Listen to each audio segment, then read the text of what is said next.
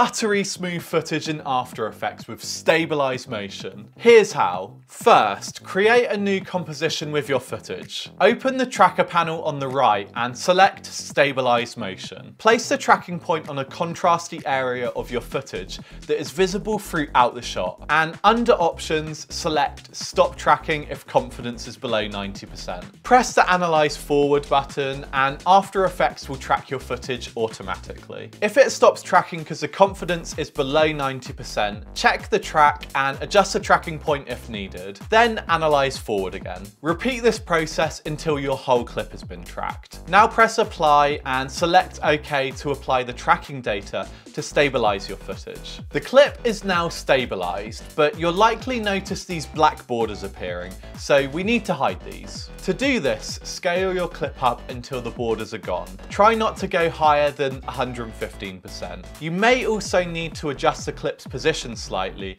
by clicking and dragging it to your preferred position. If you still have the black borders, you can add the CC Repetile effect, expand each side and change the tiling to unfold. It doesn't always work perfectly, but it's a nice little hack if you're having issues. And just like that, you have super smooth, stabilized footage.